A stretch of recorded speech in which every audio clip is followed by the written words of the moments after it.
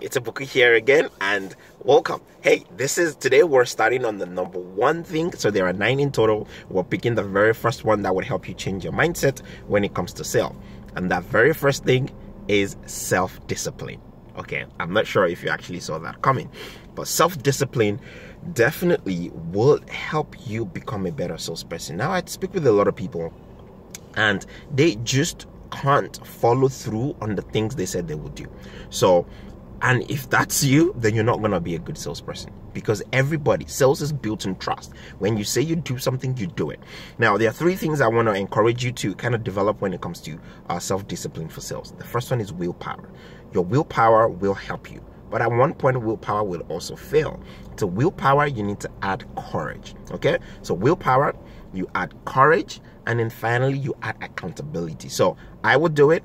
I have the courage to do it. Then I have someone to hold me accountable.